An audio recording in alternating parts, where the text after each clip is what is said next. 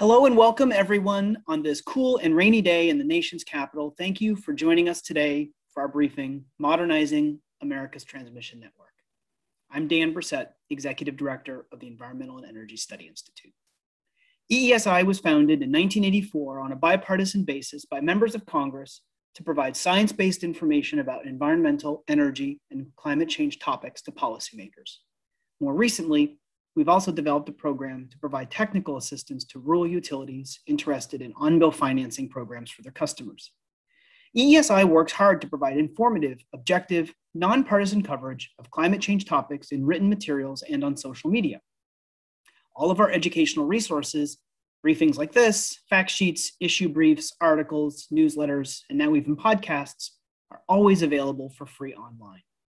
Just since Memorial Day, we've hosted 2 online briefings, plus this one, and published 8 articles on topics ranging from the benefits of green banks, the Texas power grid failure, and the importance of LGBTQ+ representation in environmental and climate advocacy. So a whole lot of timely and engaging content for you to peruse. The best way to keep track of our work and access our resources is to visit us online at www.eesi.org and sign up for Climate Change Solutions and follow us on Twitter at EESI Online.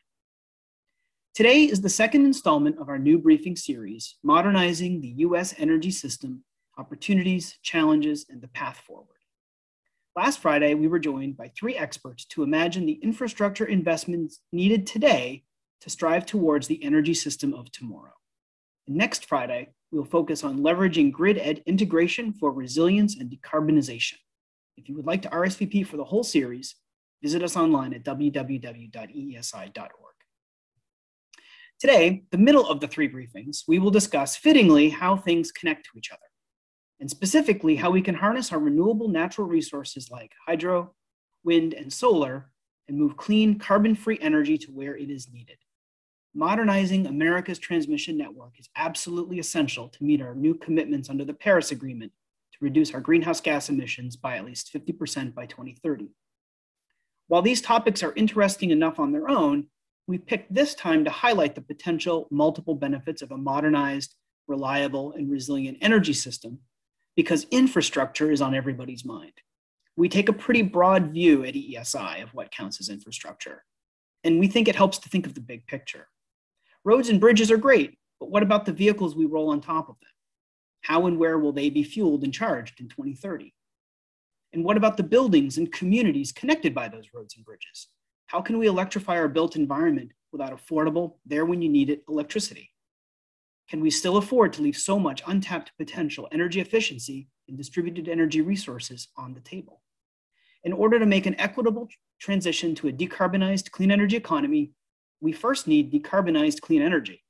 And if you saw our briefing last Friday, you were treated to a series of maps and animations illustrating our energy grid is big and complicated and actually flush with potential renewable resources.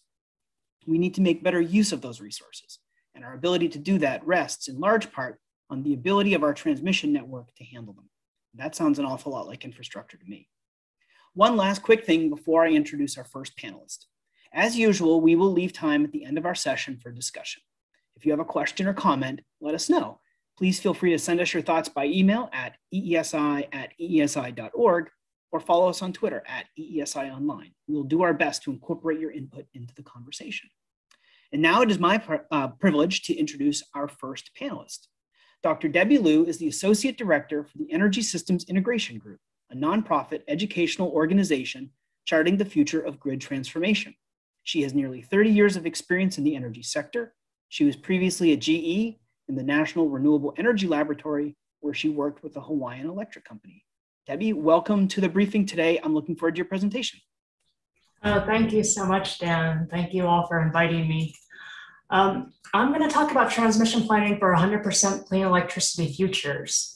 So as you may know, there's been a lot of studies in the last several years investigating up to 100% clean electricity in the United States. And last year, ESIG examined those studies to see what role transmission played, and we synthesized common elements of a transmission plan, and I'm going to talk about what we found. So let's click to the next slide. The bottom line is we want to enable cleaner electricity while maintaining affordability and reliability. So let's take the 100% clean electricity by 2035 goal. If I put it into perspective, as here on this graphic, you can see, we've made huge strides over the last 2 decades. We've installed about 200 gigawatts of wind and solar, for example. That's taken us from about 28% clean electricity to 38% clean electricity. And so you can see, in order to get to 100% by 2035, we need to step up our pace by like an order of magnitude to reach those goals. Today, we have installed capacity of hydro, nukes, coal, gas, other generation, about 1,100 gigawatts on the system. So to reach 100% clean electricity, a lot of the studies are showing we're going to need about 1,000 gigawatts of wind and solar. But at the same time, we're simultaneously electrifying transportation, buildings, and industry in order to clean up those other sectors. And that's going to increase our load. This is the Electrification Future study from NREL. Our load may double from what it is today. So to reach 100% clean energy economy-wide with all that electrification, we might actually need something like 2,000 gigawatts of wind and solar. And that's shown in this top right graphic from Vibrant Clean Energy Studies. Now, we certainly need distributed energy resources. The rooftop solar alone is probably going to be insufficient to get us there. We're going to need transmission to deliver significant amounts of wind and solar resources to load centers. And Juan Torres from NREL probably spoke about this in the last session. One of the things we found is that if we can plan and optimize at a national level, if we can take a national purview and plan and optimize a large-scale transmission network like a macro grid, we can save a lot of money in this decarbonization effort. So a lot of the studies, like this NREL interconnection seam study, shows that you can save money if you build a large-scale transmission network. And this is their HVDC macro grid design. The benefits are 2.5 times the costs at a 50% renewables level. And it's an even better deal if you're trying to get to higher levels of renewables. So at 85% renewables, the benefits are about 3 times the costs. You pay a little extra in transmission costs, but you save a lot in generation capacity and operations and maintenance and fuel costs. And then on the right, this is from Brown and Boderud of MIT. This study specifically examined the difference between each state doing its own thing, each region doing its own thing, each interconnection doing its own thing, and then finally coordinated transmission expansion and operation across the whole country. That big coordinated approach costs half of what the state-by-state approach would cost to get to 100% clean electricity. Now, I'm just going to note, physical transmission is only one part of the solution. We need the markets to enable the trade between regions. That's another key to this puzzle. If you look at the costs of transmission, they tend to be tiny compared to other system costs. So these are 3 of the studies that I've mentioned already. And I've highlighted in red the transmission cost. So this is that Brown and Boderud MIT study. The system cost of electricity is mostly wind, PV, and storage for this 100% clean electricity future, and a tiny sliver, maybe ½ cent per kilowatt hour of transmission. And then this is that NREL seams study, and it's showing that the majority of costs are fixed and variable generation costs. And there's a tiny sliver here of transmission costs. And then the VCE study that I mentioned a couple slides ago looks not only at transmission infrastructure, they also look at distribution infrastructure. And again, you can see most of the cost is generation, fixed and variable costs. There's a significant amount of distribution cost, and the transmission costs, again, are a tiny sliver of what it's going to take to get to, in this particular study, 100% clean energy economy-wide. Now, I just mentioned that we need a transmission to deliver resources to load. It's not just about that though. And it's really important to recognize there's a whole host of other benefits, reasons that we need transmission to make a reliable grid. So for one, transmission contributes to resource adequacy. What I mean by that is capacity value, or the ability of a system to meet peak load. So on the left here is an NREL study, and it's showing in the dark bars the contribution of a fleet of wind power to this resource adequacy, to meeting peak load. And this light colored shaded part on top is the contribution of just the transmission overlay to helping to meet that peak load. And you might think, oh, how can that be that transmission could help that? It helps that because it connects diverse regions. So it's connecting one region that's summer peaking with another region that's winter peaking. And by connecting diversity, it helps to contribute to that resource adequacy. And this on the right is showing this idea proven out in practice. So this is the Southwest Power Pool in the middle of the country. And it used to be that they had to build 17.6% extra capacity above their peak demand. They have been able to reduce that to 13.6% and then 12%. And they have been able to reduce that amount of extra capacity that they need to build by expanding their transmission to connect diverse regions. And they've been able to save, in this last move, from 13.6% to 12% capacity reserve margin, they've been able to save $90 million a year by not building extra power plants that they would have had to build to meet that higher reserve margin. Most of the studies that are out there, they really just look at maybe one, maybe two aspects of grid reliability. The Mid-Continent ISO, MISO, they recently did a comprehensive set of reliability analyses. And they looked at 10, 20, 30, 40, 50% wind and solar for the whole Eastern interconnection, right? So the eastern half of the country. And what they do in this is they cite enough wind and solar hypothetical power plants to provide these different levels of renewable energy penetration. And then they systematically go through each kind of reliability study, say long-term and then medium-term and then short-term stability studies. And at every step, they find problems and they fix the problems with least cost solutions. And when you add up all the solutions that they had to add to this mix to make the grid reliable, you can see that most of what they needed to add was AC transmission, that's the gray, and DC transmission, that's the orange. So most of the solutions to help make the system reliable was transmission. So a lot of folks might ask, can't we just do this with storage, or can't we do this with distributed energy resources instead of building transmission? Because building transmission is hard these days. So that MISO study, they compared storage-only solutions to transmission-only solutions to a combination of transmission and storage solutions to solve these reliability issues. Now, as you expect, the combined transmission and storage solutions are going to be the cheapest, best option. Interestingly, however, transmission-only solutions were only marginally more expensive. The storage-only solutions were much more expensive. And then DERs are definitely part of the solution.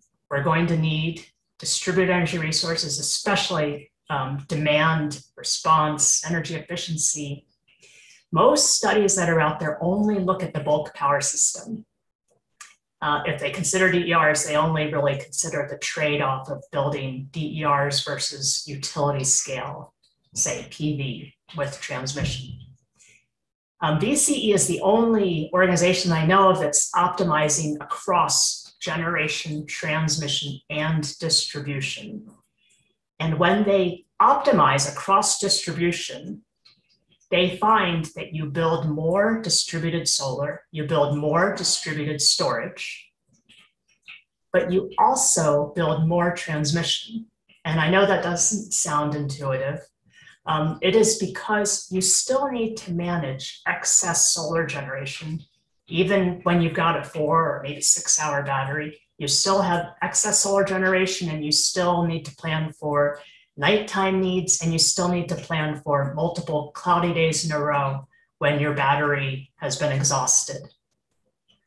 So even though DERs are part of the solution, we're still going to need transmission.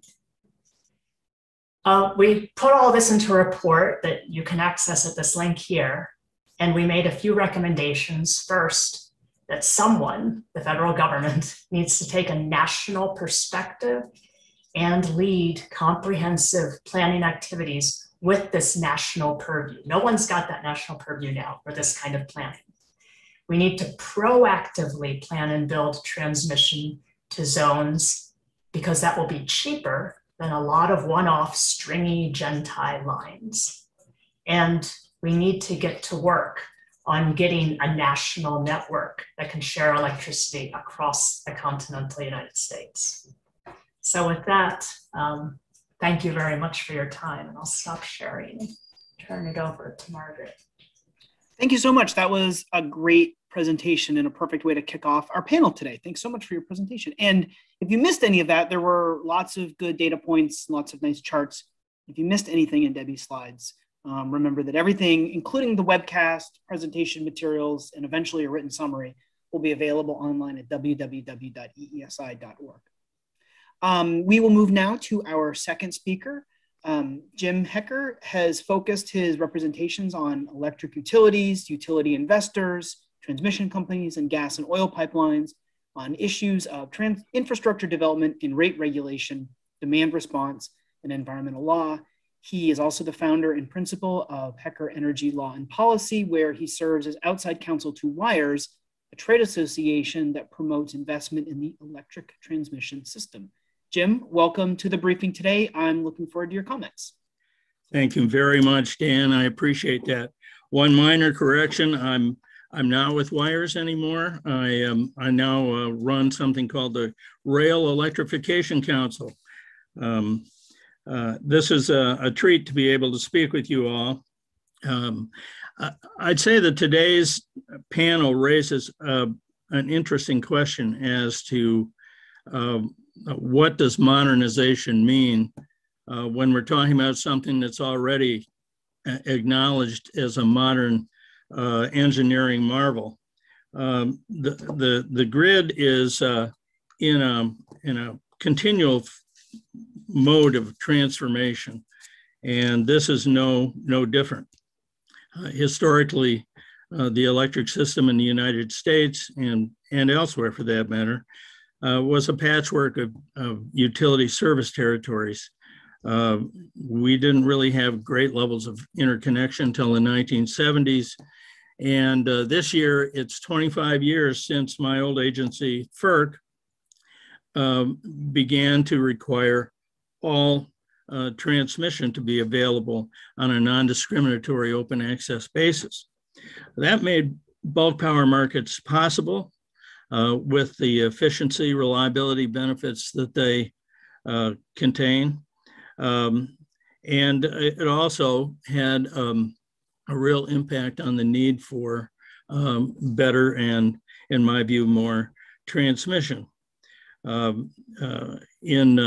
By 2004, which was the last time you'll recall that we had cicadas in the East Coast, there was a lot of momentum for regional markets, regional grid management, and we spent the last decade debating grid planning and cost allocation. But transmission has become recognized as a public good. But back in those days, it wasn't always cool. Today, I think you can tell from Debbie's excellent analysis that it's really important, and in fact, it is cool. Well, the cicadas are back, and what has changed in that intervening 17 years. We've done a lot of debating about transmission.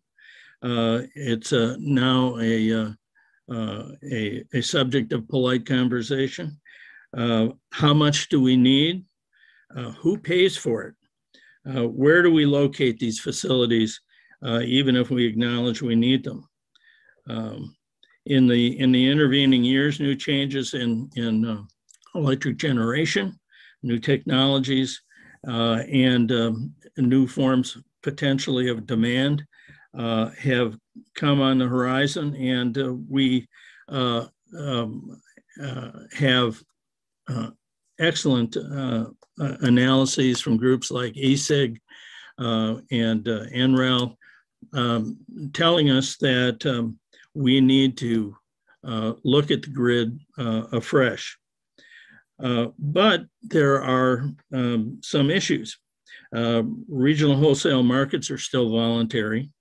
States still regulate this aspect of interstate infrastructure. There is no single planner of this grid.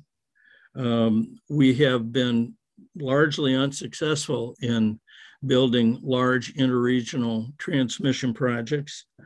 And there is no single law governing the siting of transmission.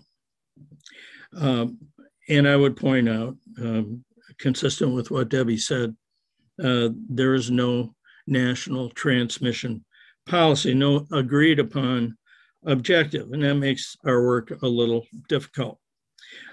So it's still in many respects a patchwork, just the patches are a little bigger now.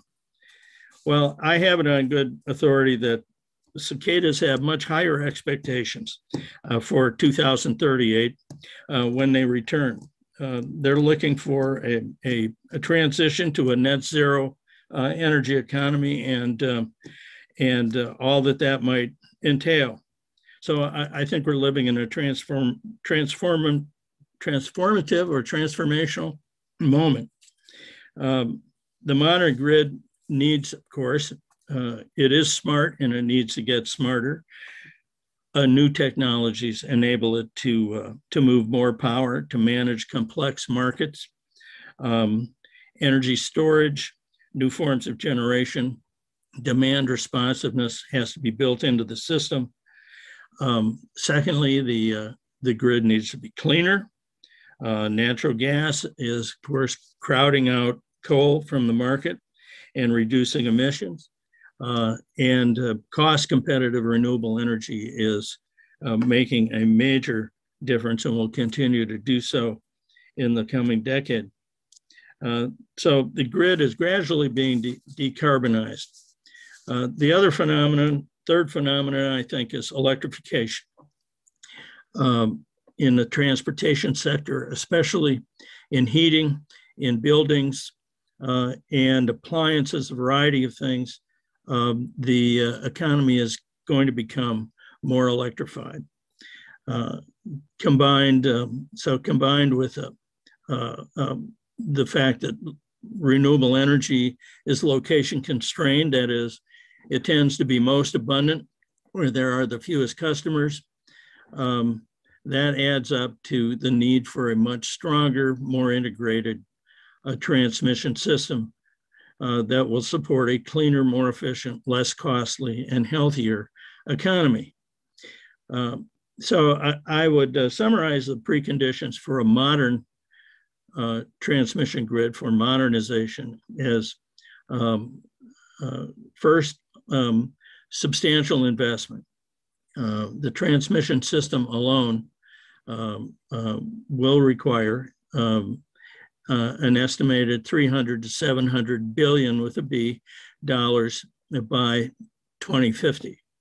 And that's as much as $40 billion a year after 2035 when the transportation fleet becomes more electrified. The second phenomenon is it needs to be more integrated and expanded. There is always been a debate as to whether we need more transmission. Transmission is in many ways ubiquitous already, but it's aging A lot of the technology is old. And in many regions of the country, particularly where there's good renewable energy, the grid is weaker than it needs to be.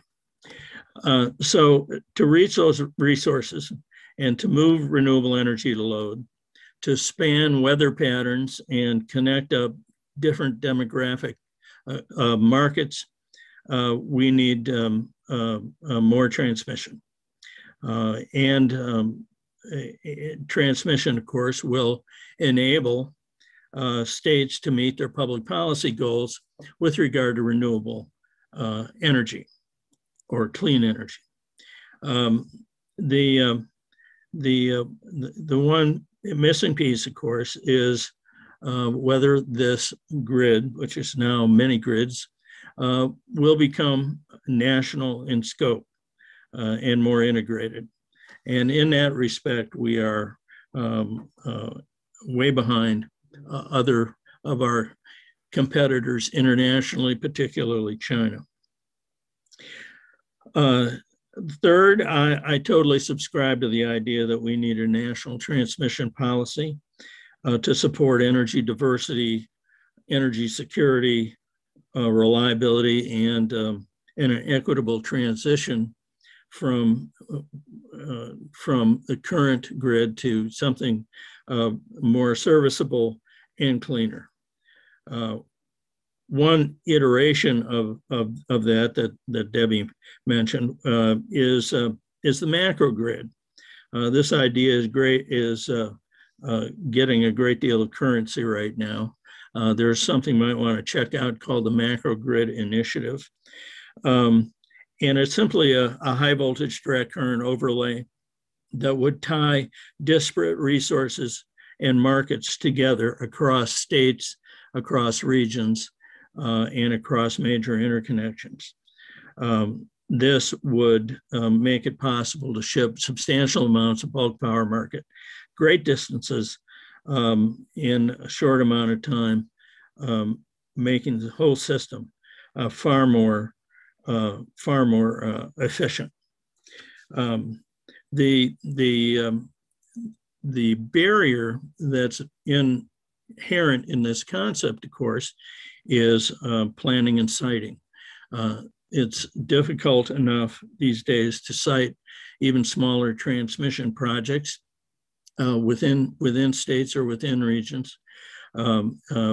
Between large-scale transmission takes between 10 and 15 years frequently from the time they're planned till the time they're energized. This is an enormous waste of resources and frequently money. And these kind of lead times, one would hope, could be shortened enormously, and will have to be if we are to meet our clean energy goals in the next decade or two. One of the solutions is co-location of new transmission. In railroad rights of way, an idea that I think is increasingly popular, along interstate highway systems, and in existing utility transmission rights of way, where old technology can be replaced, where lines can be reconductored, where transmission can be undergrounded, and new technologies like dynamic line rating can be installed that will make it possible to push more power through individual lines. Those kinds of efforts will help to shorten the siting process, because it will not require use of eminent domain, but allow transmission to be located on private property or existing rights of way. The alternative to that, however, which is one I think should be considered, is a reallocation of regulatory authority. I find it difficult to imagine a macro grid of the kind that we just saw having been developed by NREL having been permitted and cited without major federal oversight. And that might mean a rehab of what we call backstop siting from the 2005 Act. But I think it might require us to do something a little more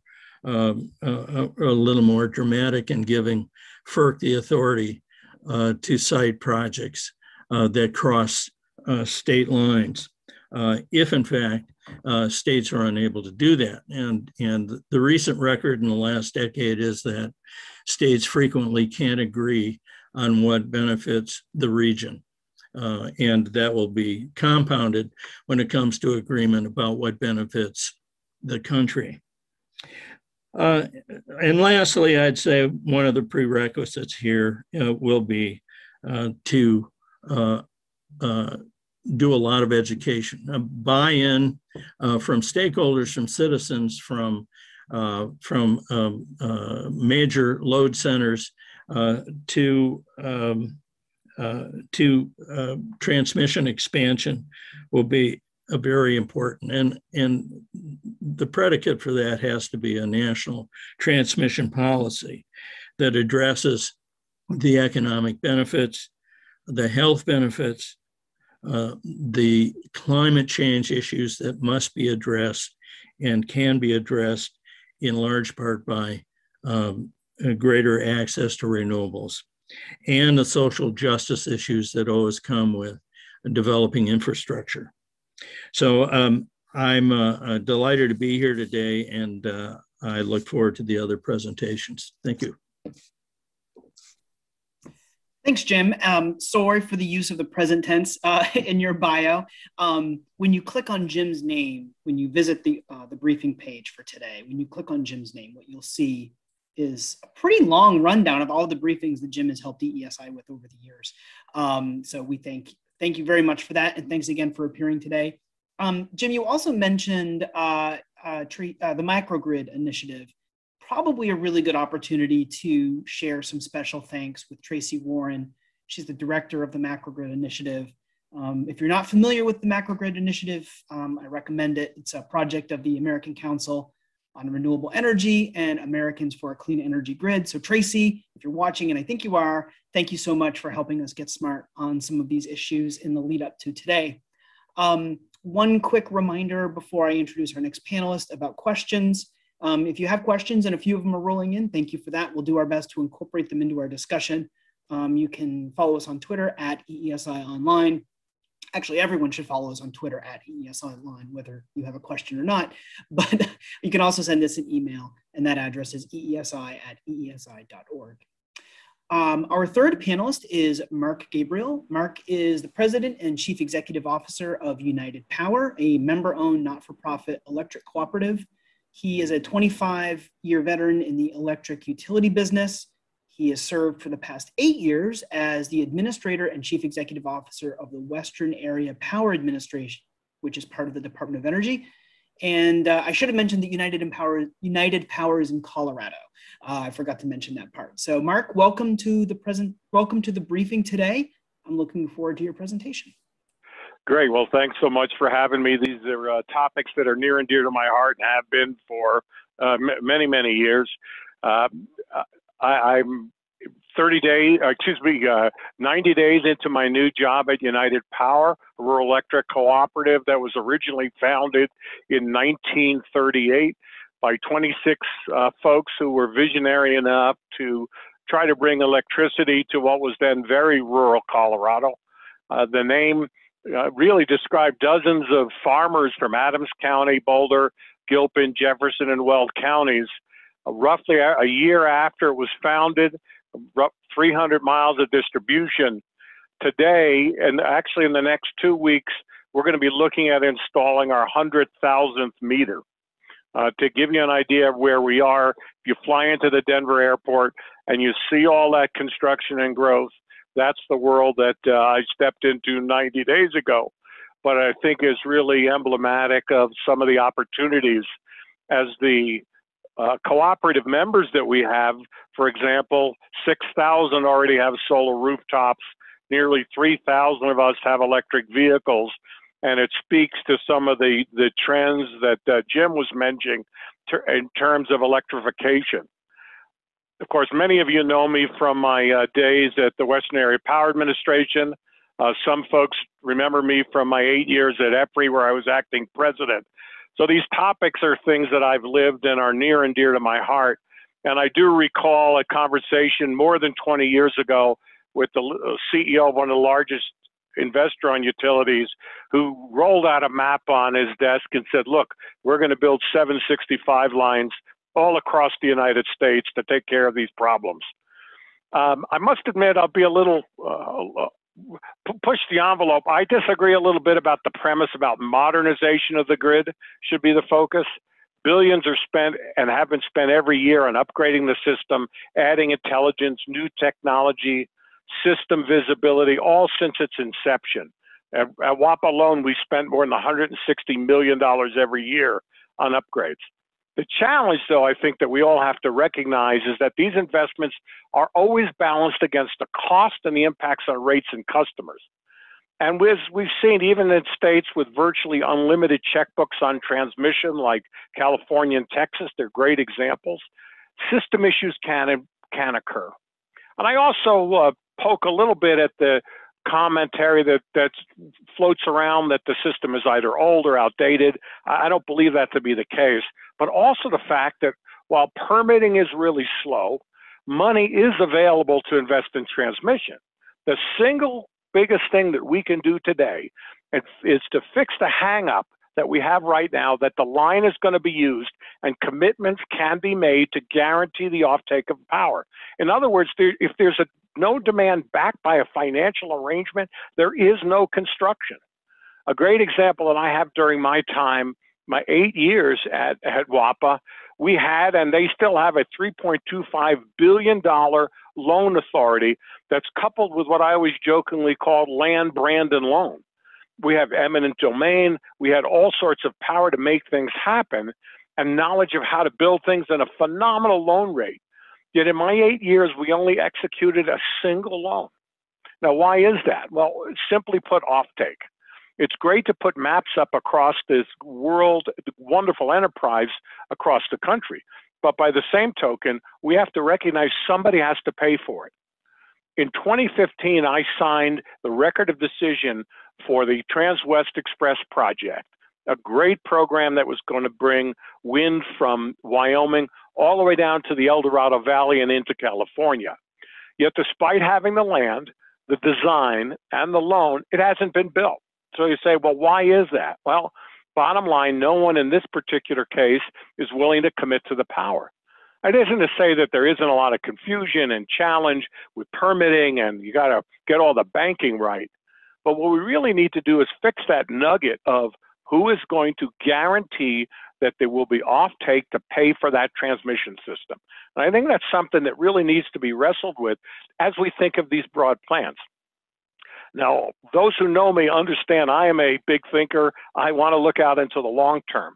But I believe while we have the vision for the long term, what can we do in the next 18 to 48 months to fix some of the issues that we need to do while we're preparing for the new and exciting future that Debbie laid out?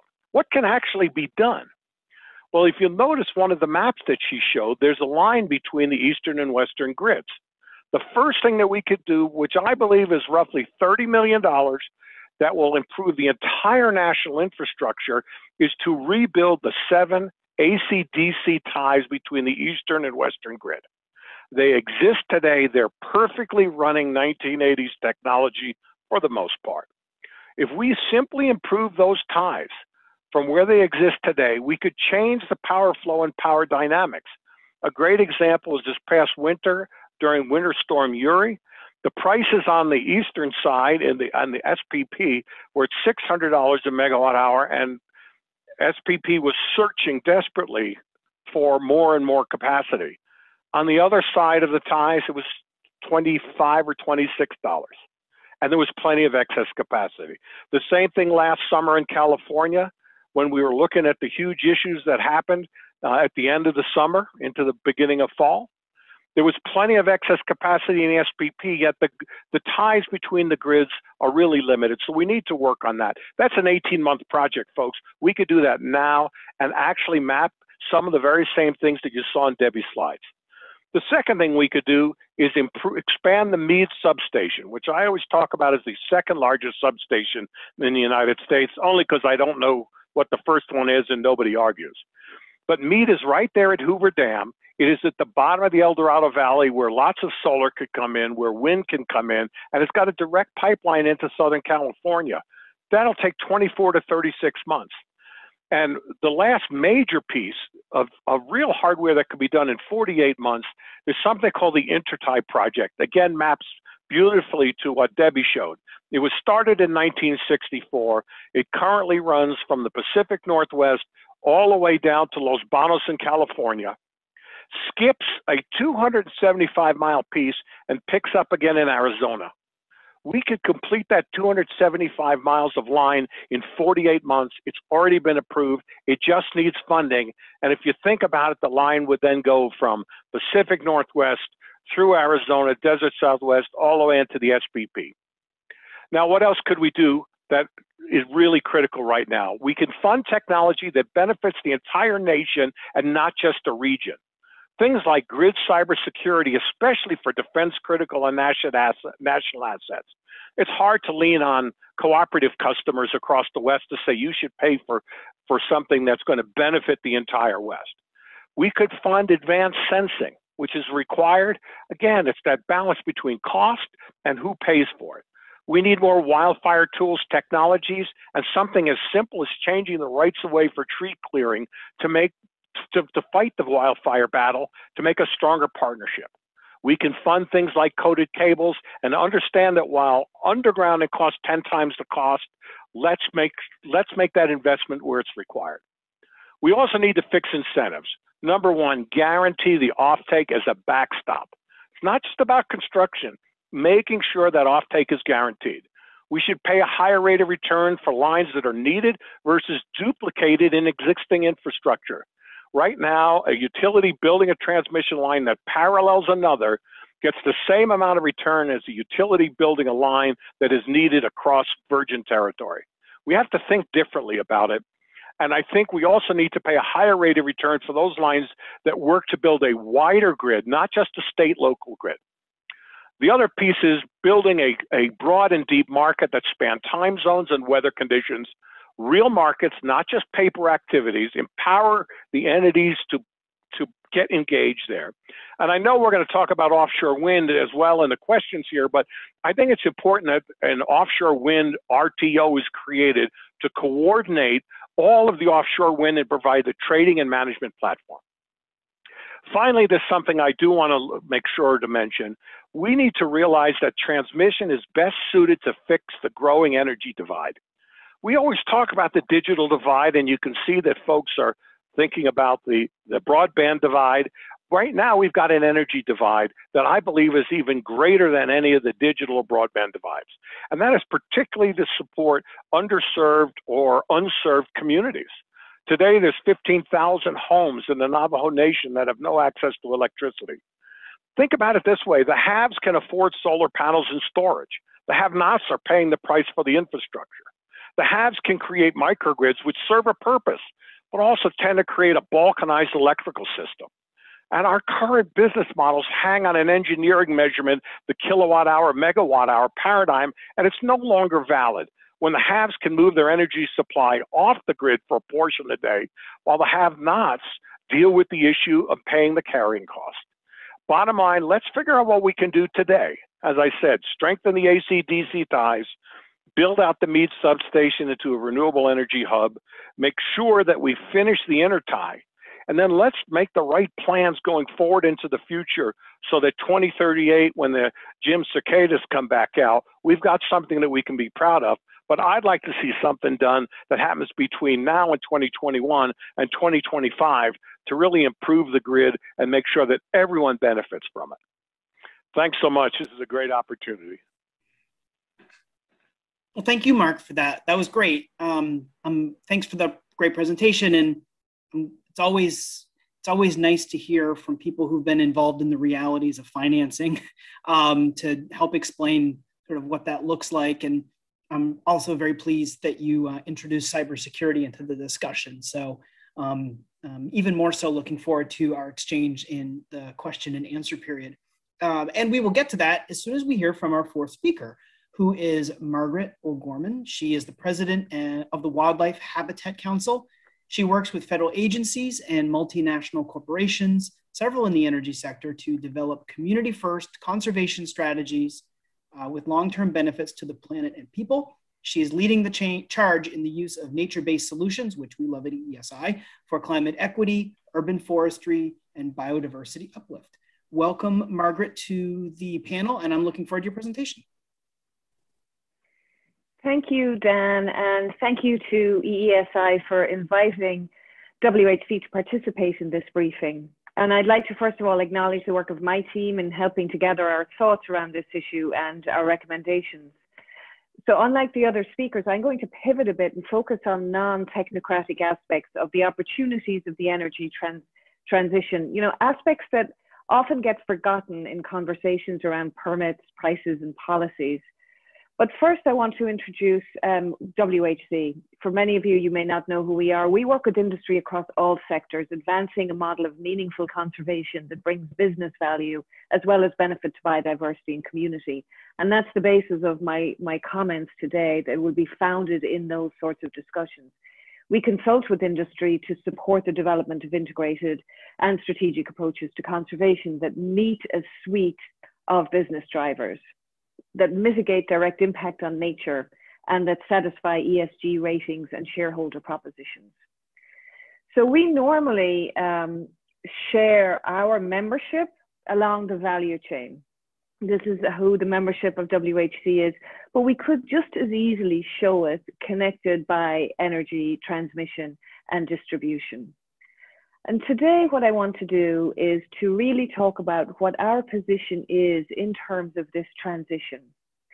The climate crisis, which is the focus of the transition, and the biodiversity crisis, which is less well known, they mutually reinforce each other, and neither will be solved unless both are tackled together. Again, this is a foundation of my comments. And we must understand as we move through the transition for climate and for biodiversity that business as usual does not support the integrated approach of tackling climate and biodiversity together. And business as usual won't create an equitable or an ecological sound future. So when we look at renewable energy and responsible decarbonization, we of course understand that it's critical. The proliferation and success and the need for a modernized transition network is inevitable, and it's not a bad problem to have. But it needs to be considered as a system beyond just a system of transmission. It needs to be considered as a system within where people live and within where nature tries to thrive. And the challenges are many. I mean, we've heard about the regulatory challenges, the policy challenges, the pricing challenges. And at the intersection of our energy transition and the biodiversity crisis lies an opportunity for maladaptation, which we must guard against. We can talk about maladaptation in terms of how a new transmission system and our energy transition can actually exacerbate problems on the ground related to both equity and ecology, and certainly related to the biodiversity crisis. And it's important to the current and future conversation is an awareness of the proven opportunity to modernize the transition network to maximize co-benefits. And this is what's very cool to us, whether we're working with the auto industry in terms of their efforts to electrify their products, whether we're working with the energy industry in this transition, or whether we're working with a suite of industries across the sector, is that there is a huge opportunity to maximize co-benefits for the environment and not for communities. And we're not talking here about avoidance, not citing things in certain places, but what we're talking about is citing that creates uplift. It creates benefit beyond the regulatory framework. And, you know, Jim mentioned social benefits for the community. And mostly, you know, when we talk about communities that are impacted by industry, the opposite of social benefit is what has traditionally occurred. If we look back, of course, to pre-EPA days, siting and industry certainly took no account of communities and the impacts that they were having. Increasingly today, and certainly since the passage of the environmental justice regulations some years ago, we see that companies are taking a greater interest and investment, but we're not there yet. So what we really would love to see is, as these investments are made, that biodiversity or ecological uplift, but also community uplift, become part of the design, and even if they are rarely part of the conversation.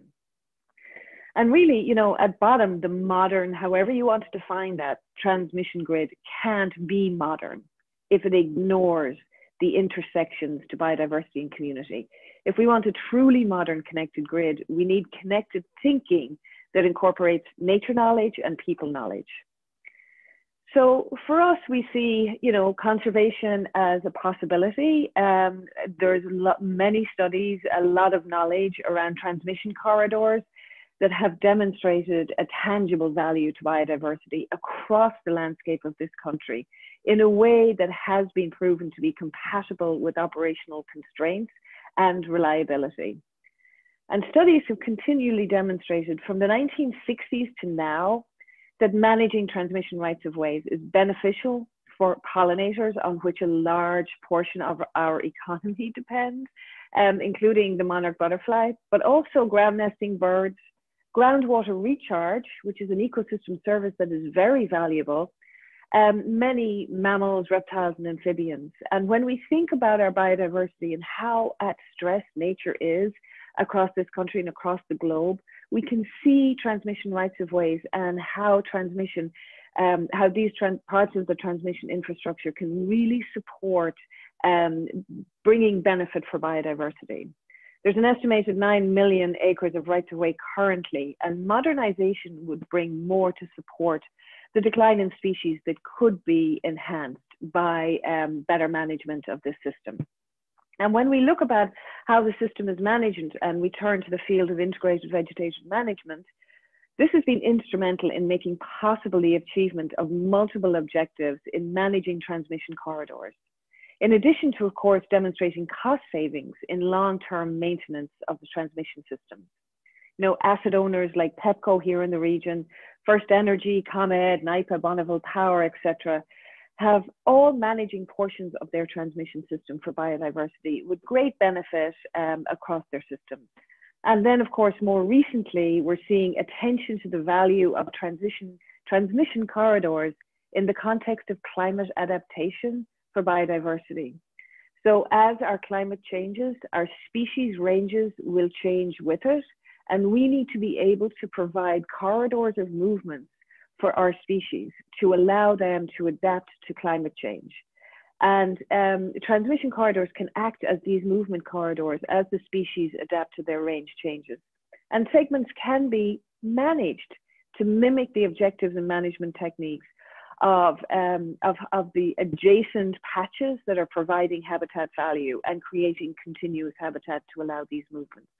And linkages can also be created on rights of ways by minimizing obstacles and drastic changes in vegetative communities. So these are all things that are happening across the transmission system at the moment, but that should really be integrated into a transmission transition, so to speak, as we move into a different system. So planning and maintaining a transmission network for the benefit of conservation and reliability relies on the same management principle as systems managed solely for reliability. So it involves promoting compatible species on the rights of way and controlling the ones that are incompatible with the objectives. And we're seeing frequently that the aspect of tribal lands, and the former speaker, Mark, spoke to that, and how tribal lands need to have a reliable transmission and distribution system. But what we're seeing from our point of view of working on the land is managing transmission lands rights of way for the benefit of nature, and the species within it resonates with the commonly held value. I mean, it resonates with mine, it resonates with yours, but that value is nowhere stronger than in the indigenous communities. So enabling the modernization of the transmission grid to be an asset on tribal lands. It's not easy, but it's not impossible. So the traditional connection that Native American communities have with the lands of the US can be celebrated as the transmission system is modernized and as we begin to look at it in different ways. So we have an ability to right some wrongs in these lands and really provide for an understanding and an empathy for the communities who are bearing the brunt of the transmission systems crossing across their land. And there are several examples here and in neighboring countries like Canada of energy development frameworks focusing on land stewardship within the context of tribal regulatory requirements and cultural reverence for the land. And actually just this week, WHC presented an award for exemplary grassland restoration on the Fort Berthold Indian Reservation in North Dakota.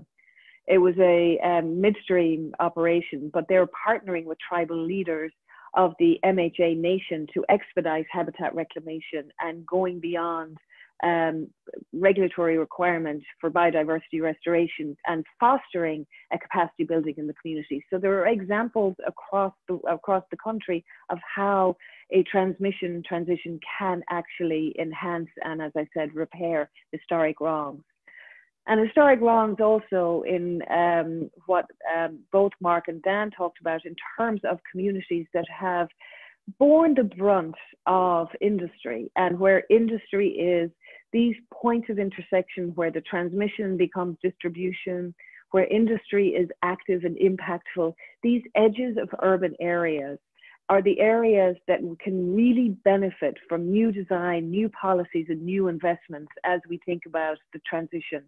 And in terms of habitat and access to green spaces, these are neighborhoods that have less access to green spaces. And when green spaces are there, these may actually be cut off from the community because they're operational.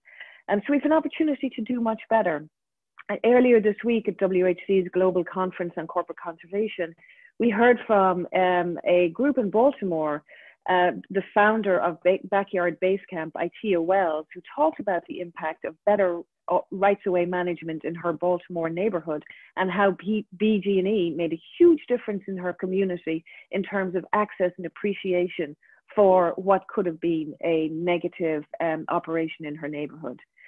And when we talk about climate justice and we talk about the energy transition, we need to understand that we don't overburden the communities that have long borne the brunt of old energy, and that new investments should consider how the communities will also bear an unfair burden from the impacts of a warming world.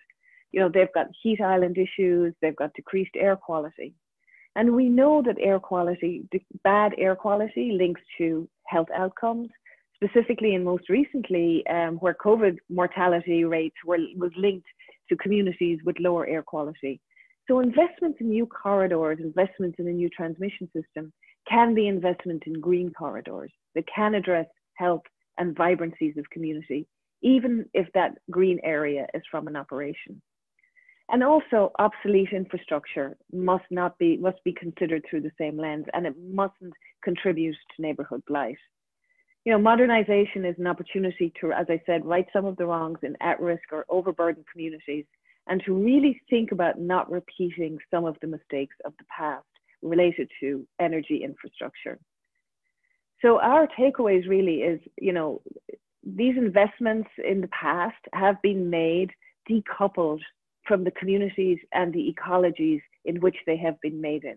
So can we step back from that decoupling and really think about how we have an integrated strategy so that federal agencies, the private sector, and communities can actually work side by side to plan the grid of what they want for the future, and to integrate the co-benefits from the policy stages. So we always think about the co-benefits subsequent to the policy stages, and ultimately subsequent to implementation. So what we really need to have is joined up policy thinking to support how, you know, the planning, the design, and the implementation, so that it all comes together in a systems-like approach. And having that integrated strategy, we build stronger outcomes that then can align with global, national and local goals and priorities for both environment and equity. And I'm talking about things like, you know, America the Beautiful 30 by 30, the upcoming COPs on both climate and biodiversity, even something as simple as community climate resiliency plans. The more we do joined up planning and joined up thinking around this, the more those strategies, those policies can actually align and uplift and echo and amplify all of these things and the efforts that are going on around placemaking, climate resilience, and nature protection and nature recovery.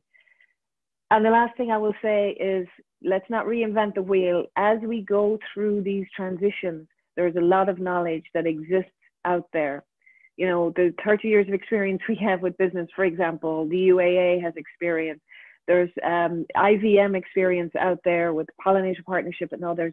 All of these groups have experience across thousands of miles of utility rights and in communities and everywhere in between. So I think as we move forward in a new policy framework, we need to not reinvent the wheel. And that is all that I have for you today. And I appreciate your time and your interest. Thank you very much. Thank you very much, Margaret. That was a great presentation. And I will invite all of our speakers if they would like to turn their videos back on, and we will start doing some Q&A. So we're taking in a couple questions from the audience, which is great. We'll incorporate those as we go. I have a couple things I'd like to ask the group about, and we'll sort of start back at the beginning with Debbie and then go to Jim and Mark and Margaret, so everyone has a chance to comment. I'd like to sort of first address something that we didn't talk a whole lot about, but I know it's a big topic of conversation, and especially in some parts of the country, and that is offshore wind. Offshore wind resources are there, but we're not really taking advantage of them. And once we do, we'll have to get that electricity to where it can be used. And I'd like to ask the panel a couple questions. First, one, what does a well-designed offshore wind transmission network look like? And is that different than what we might see in sort of onshore wind or other renewable projects? And this is the one I'm really interested in. Are the challenges technological challenges? Is that the reason why we're not doing this, or is it a policy challenge? Debbie, we'll start with you, and I'd love to hear your thoughts about it, and then we'll go with Jim, and we'll go around the horn. Sure.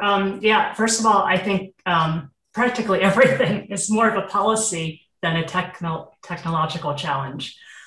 With respect to the transmission grid and what we need to do for offshore, so you've got to be able to connect to the grid. And there's only so many viable cable routing paths that you're going to be able to use to connect to that grid. And we're probably talking about the East Coast here. That East Coast corridor is some of the oldest grid in the country.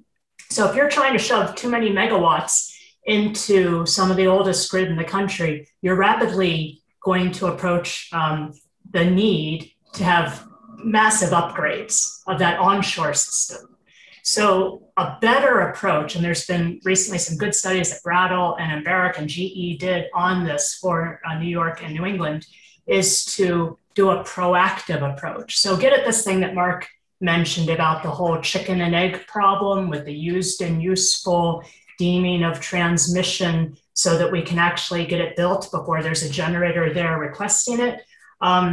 If we can take that kind of approach that was successfully used in Texas, and we can proactively build out and plan this kind of offshore grid for Brattle, I think they studied 8 gigawatts of offshore wind. They found that with a proactive approach, they could save $1 billion compared to, the one-off gen-tie approach. So taking a proactive planned approach is the biggest recommendation I would make. Yeah, I think there's a remarkable resource awaiting development out there, 2,000 gigawatts of capacity offshore. We, I think, will increasingly begin to develop it NREL says quite plainly that wind capacity is available and the industry is ready to take off. I recall that 10 or 12 years ago, there was a company called Transelect that had proposed a backbone off the East Coast, a grid that would run from Southern Virginia up into New Jersey, and it would be built and await the development of wind power along that route. The cables would be situated 100 miles offshore in a relatively benign environment. And I think while that didn't materialize, I think we may see more of that kind of proactive issue. And certainly the technology, I think, is there. I think it's very clear that these things can be built successfully. Siting and permitting, as always, are challenges, but I think consistent with what Margaret said, the environment and the ocean environment is a very sensitive one. Needs to be taken into account during the planning process, and a grid like the Transelect system. I think it was called, what was it called? Called Atlantic Wind, I think, would be dispatched just, as part of PJM, just like another resource. Well, certainly in my current world, we're pretty far away from the ocean, living in Colorado. But both in my time at EPRI and certainly in my time in the industry, offshore wind is always a dream that exists. But right now, the transmission component, that is really in the field of dreams. I mean, we've got to figure out how to manage both the policy and the economics. Because if you think about it, in addition to the technology expense, you also have economics running somewhat counter to the desire for that resource. For example, an existing utility may have trouble making the investment given that their rates of return are driven by onshore investment. So we need to figure out what is the economic policy that drives the proper decisions. In my years in the business, I found that utilities are ultimately economically logical and environmentally sensitive, believe it or not. But we've got to figure how that works out. And, in today's environment, you also get to the issue that I talked about, even on land, and that is who's going to commit to the offtake. If you can get an offtaker, it's amazing how quickly projects can get moved through the paperwork, moved through the financing. Someone's got to want the power at the other end, not just in theory of a study, but in the practicality of an organization willing to sign on the bottom line that, yes, I want X amount of megawatts, and I'm going to commit to it for 30 to 40 years.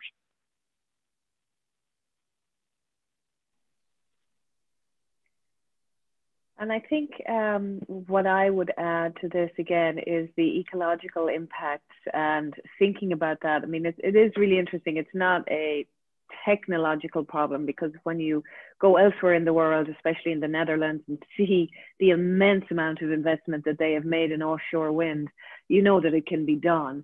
And I think what's really interesting on the East Coast, from the point of view of ecological impacts, the East Coast is a major migratory route for whales. And we're seeing now that developers are entering into agreements with respect to how the developments are going to happen, avoiding the migratory, the times when the whales are migrating along the coast.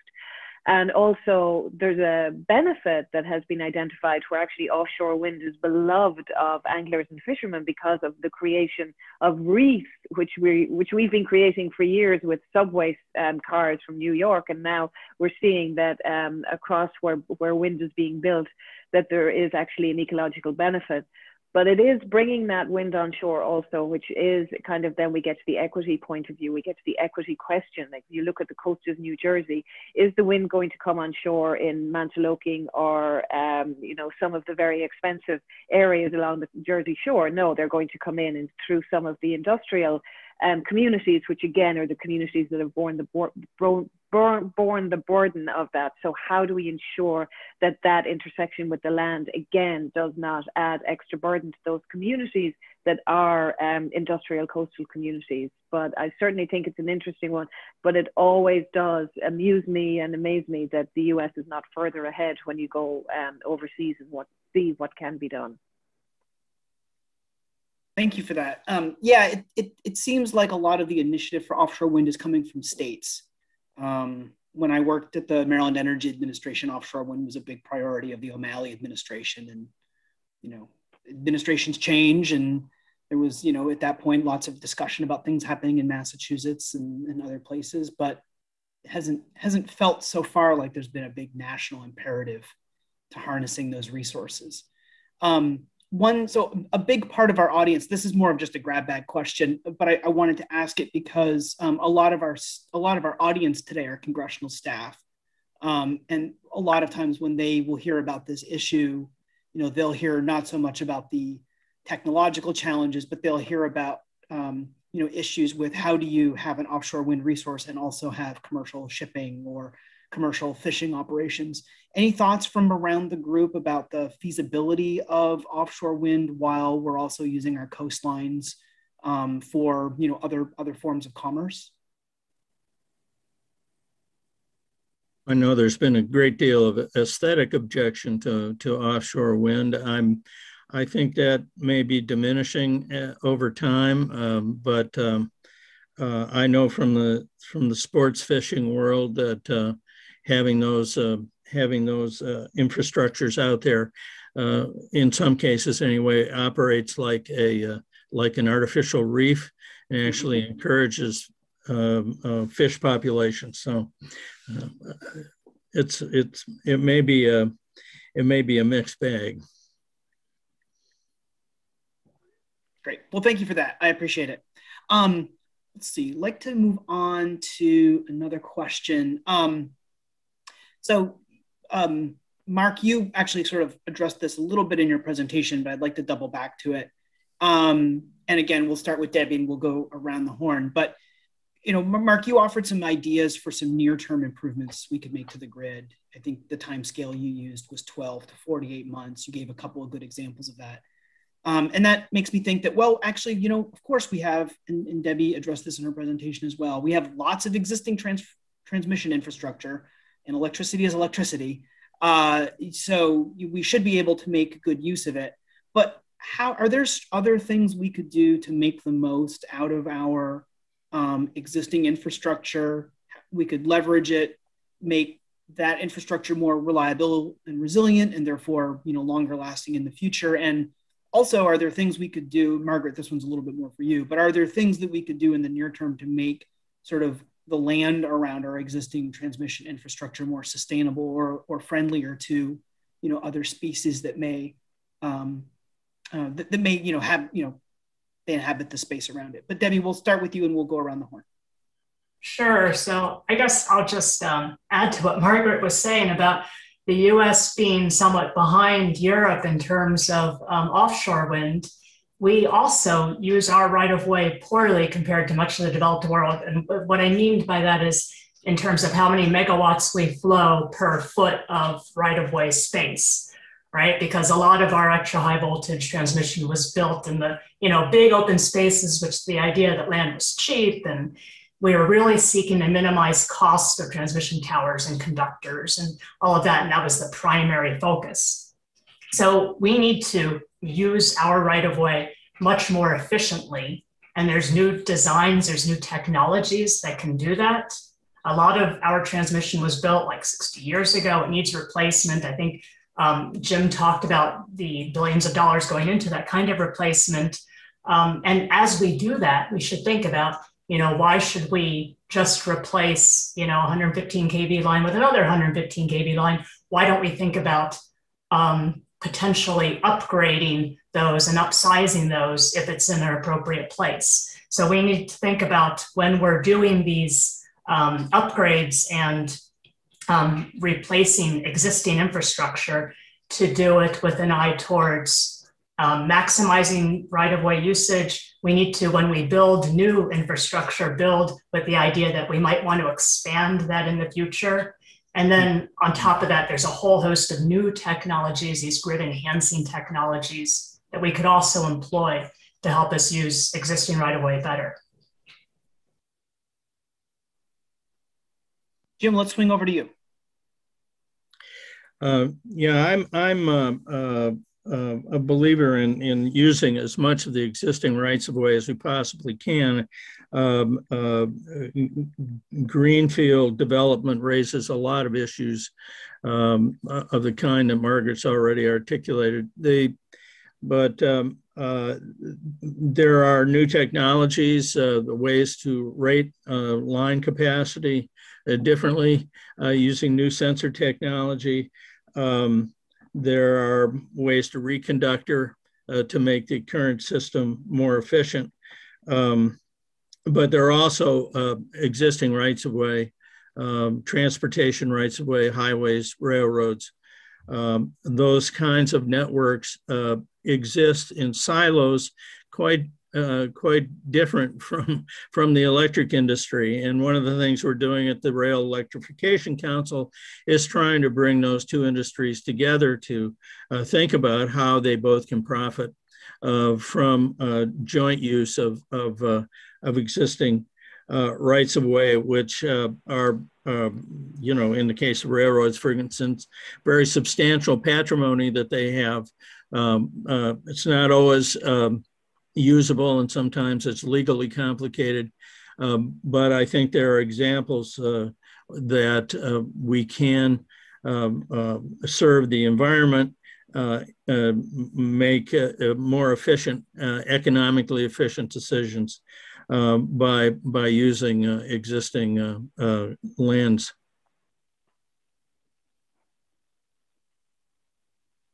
Mark, I'm thinking we'll turn it over to you. Do you have any other sort of thoughts about sort of things that we could do in the nearer term that would leverage what we already have and get us some emissions reductions or potential?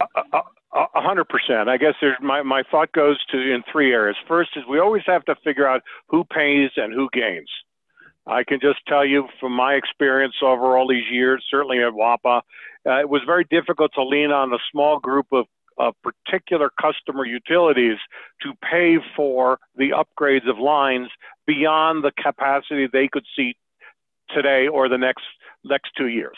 So I agree 100% with Debbie. We should not build another 115 line in this country. They should all be built at 345 or 500. But figuring out the economics really is one key component. The second thing is back to technology. Our great technologies to increase throughput, change conductoring, do all of that. We have to figure out what the economic balance is. And the third thing, which is really, I think, missed in some of this discussion, as we shutter coal plants, we are shuttering them in areas with huge transmission capabilities. Navajo Generating Station, for example, which closed last year or the year before, is the perfect site for, I jokingly called it a $1 billion solar farm. Today, when we think about putting in wind and solar, we have to also consider where's the existing transmission instead of what happens, which is, Aunt Margaret has 10,000 acres. It's got good wind profile. Let's put the wind farm there. And I'm not kidding. That's a true story. No offense, Margaret. That was somebody who came in and said, well, my Aunt Margaret had this farm. So to take advantage of that and add technologies that we need, be it storage, be it a multitude of opportunities on existing sites. It also helps the local communities with jobs. It also helps using infrastructure that already exists. Now, our Margaret, not the farm owner Margaret, are there, and maybe it was, I don't know, no judgment, but do you have any thoughts about what we could be doing to leverage our existing infrastructure in a way that's more sustainable for species that inhabit those areas? Sure, yes. I have a balcony if you want to put some solar panels on that. That's about as far as I go. But, to Mark's point about the coal-fired plants, when you think, I mean, he talked about the Navajo Nation, but we think about in many urban areas, I'm thinking especially in Detroit, where coal plants have been shut down by DTE, and those plants are in neighborhoods that have suffered the burden. So why not bring them the benefit by actually creating something that is going to be cleaner for their air and better for them? So really thinking about the design post-transition, I think, is very important. But then, and co-location, of course, is something that we should be thinking about. It really is crazy how many different linear types of infrastructure we have across this country, which could all be layered on top of it, on top of one another, if we thought again in a systems way. But stepping out and looking at transmission, looking at rights of ways, I think, you know, we see a lot right now, small upgrades happening where they're still ignoring the co-benefits for biodiversity and the co-benefits for community. It's still being done in the old-fashioned way, which is with a singular purpose and a singular, you know, engineering solution that we're trying to fix. So we're missing, you know, we're missing a lot by continuing down this road of here's the solution, let's engineer it, and that's it. So as we really think about, and this would be for me to, you know, congressional aides, and that just think just a little bit bigger picture. And I know it's really difficult because of the way our government agencies function. But if we could really, as we build out our infrastructure for our energy future, think about weaving stewardship and community benefits as part of the philosophy. At WHC, we talk a lot about the EHS, environmental health and safety in the corporate world, and how safety is sacrosanct. And we need to get the E as sacrosanct as safety is in EHS, and not just environment in terms of water and air quality, but actually in terms of ecology. So as we move out, just really thinking about, you know, putting that E on steroids so that it becomes as important as the S in EHS. Dan, if I might, I be remiss if I didn't mention my friends at FERC. Mark brought up what I think is the salient point these days, and that is who pays. That issue becomes even more difficult than it is now when we're developing AC transmission within a state or within a region. If you start talking about macrogrids, the beneficiaries pay formula becomes infinitely more complicated. And I think FERC, I believe, is going to revisit its Order 1000 and begin to grapple with what benefits are we talking about, including benefits of the kind that Margaret has been talking about. The agency, I think, needs to step up to that issue in a more proactive way than it has in the last decade or so, because who benefits from a macro grid overlay of that size, which is probably, you know, conservatively 100 or 150 billion dollars. Who's going to bear that cost? What are the benefits? How do you determine that is going to be a very difficult issue. Thanks. We had a question just come in, and I think it's kind of an interesting follow-up. Jim, it might be one that we start with you, but I don't want to exclude anyone else who might have a comment, since you've all talked about the issues of right-of-ways. You've mentioned a couple times using railroad rights of way. Sounds like that's something that's feasible and that they would be open to it. Does the same thing apply to highways, or is it something that's limited to railways? No, I think it does apply to highways. Our interstate highway system and state highways, for that matter, are a network that crisscrosses a lot of the best areas of renewable wind and solar in the country, and those rights of way can be substantially, utilized. They're frequently much bigger than railroad rights of way. They are subject, of course, to the rules and restrictions of not only the National Highway Administration, but state departments of transportation. And that sometimes is not altogether friendly to additional infrastructure for safety reasons and for other reasons. But I do think that a lot of the same reasons to pursue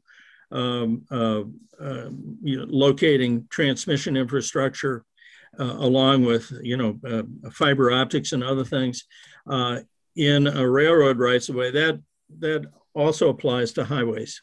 Okay, thank you for that. I'm sorry for the interruption. Kitten just woke up. We have time for one more question, and this is an important one, and you've all talked about it in different ways during your presentations. Again, we'll start with Debbie and go around. As we're making these sorts of planning decisions, investment decisions, siting decisions, all the things that we've talked about, are there things in your mind, Debbie and others, where there's a potential that we could be exacerbating environmental injustice that we should be on the lookout for? Are there sort of things that we could do, sort of, whether it's, not on purpose, but are there things that we could do? Are there unintended consequences that could have negative impacts on marginalized communities that we should just be aware of going forward to avoid? So I don't have a huge amount to say on this topic, except that, transmission gives you access to a bigger market, and that you're gonna want interregional transmission the same way you want interstate commerce. So you provide for different regions to have better resources or maybe new technologies, and provide for optionality for different areas to sell that and to be able to provide those resources to the greater marketplace. And so just having the optionality, the access, and the ability to trade, I think, is a really important piece of this. But I'll let others speak more directly to your question. I think it's a good question. It's a difficult question because it's such a bottom-up kind of question that has more local than regional or national impacts. But even with state and federal regulation, you end up with gas pipelines, electric transmission, other kinds of facilities being located for economic reasons, for financial reasons, very close to or even directly through affected communities that need to be avoided or impacts mitigated somehow or another. I think that my experience in the regulatory world is that we've gotten much, much better over the years trying to address those concerns in the course of approving energy facilities. But I think it would help immensely, going back to one of my own themes, I guess, it would help immensely if we had a national policy about how you site facilities and how to take into account the interests of tribal communities and other minorities, sensitive environmental areas, and so forth. I think that would have to be part of an overall sensitivity raising that we probably need. There's clearly the issue about social equity concerning the physical location of the systems. But what I believe is happening today is this expanding economic adversity being created by those folks who can afford solar panels and Teslas and all of those wonderful tools that we talk about. To the average family of four who makes $54,000 a year in this country, 28% of whom don't own their own home or live in apartment buildings, they are being bypassed today by the economic and environmental benefits that the wealthier folks in society are. Transmission to me represents an opportunity to bring in lower cost, clean resources, but we have to be careful about who pays for it. Because the 10,000 square foot home with overloaded solar panels may be doing a lot for their own bill, but for the 30 neighbors that they equivalently represent in low-income communities, they're the ones paying the carrying cost. So we have to figure out what the right paradigm is away from the kilowatt hour and the megawatt hour to something that properly weights the value of the environment. And I think that's one of the biggest challenges that we face today. And we've got to get through it. I do think transmission, as I said, is the big part of the solution. We just have to figure out how to balance it to make sure these other communities aren't disadvantaged any further than they already are. Margaret, I think that you get the last word. Thank you so much for that, Mark. Yeah, sure, thanks. I appreciate getting the last word. I just wanted to touch on a point that Jim made about highways and stuff. Habitat fragmentation is the biggest threat to biodiversity in this country. So by reducing further habitat fragmentation, by co-locating transmission, whether it's on rail right-of-ways or roads, is really important. Just wanted to think about that. But as we think about equity, we have for generations exported the cost of our lifestyles on communities that can't afford it. So we have an opportunity to stop exporting that cost in a way that really engages communities in a meaningful conversation. All of our work that we've done in communities, in either, in edge communities, industrial, urban communities, the message we can get back again and again is don't assume, talk to us and ask us what we want. And if we're looking at this challenge of not building new infrastructure, but building on existing infrastructure, we're going to be adding the burden to these communities. So we need to recognize that. And what does that burden mean? So we need to step back and engage with them in a way that's meaningful and that actually listens to what they want and responds appropriately. So I think that would be my takeaway is let's stop exporting the burden and let's listen to our communities. That's a great place to end on. Thank you very much for that, Margaret. We are at time, actually a minute over, sorry about that. Debbie, Jim, Mark, and Margaret, thank you for 4 excellent presentations and a really great, interesting, engaging discussion. We really appreciate you taking time on your busy Fridays to share your expertise with our audience. It was great talking with all of you today. Thank you so much for that. I would also like to say thank you to everyone at EESI who makes these briefings possible. Dan O'Brien, Sydney O'Shaughnessy, Amber Todoroff, Anna McGinn, Savannah Bertrand, and Omri Laporte. And a special thanks to our 4 fabulous interns, Anna, Ashlyn, Irina, and Jackson, for all their help behind the scenes and keeping the live feed on Twitter updated and questions and all of that stuff. So thank you so much for that. 2 last things. One, if you have 2 minutes, we would really appreciate your feedback. This is a link to our survey. If you have any technical issues that you'd like to tell us about, ideas, comments, feedback, really we read every response and it means a lot to us when you take time out of your day in the audience to share your feedback with us. So I hope you'll have an opportunity to do that. Going forward, an archive of the webcast, presentation materials, and eventually a written summary, everything will be available online at www.eesi.org. The specific link is right there on the screen. And then lastly, this was the second of a 3-part series. Our 3rd briefing about modernizing the US energy system, opportunities, challenges, and the path forward is next Friday, June 18th, also at noon Eastern. And we will be discussing leveraging grid edge integration for resilience and decarbonization. That is going to be a great conversation once again, and I'm looking forward to it already.